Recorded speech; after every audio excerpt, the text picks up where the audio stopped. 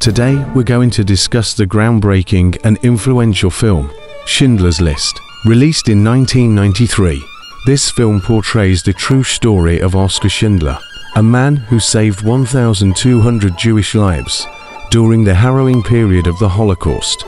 The plot revolves around Schindler's unique ability to navigate the treacherous underworld of the German economy during World War II, while secretly employing Jews as slaves for his own benefit. Schindler's List is a remarkable tale of human resilience, compassion, and the lengths one can go to in the face of unimaginable adversity. In February of 1997, the full-length, uncensored version of Schindler's List aired on NBC, receiving a staggering 65 million viewers.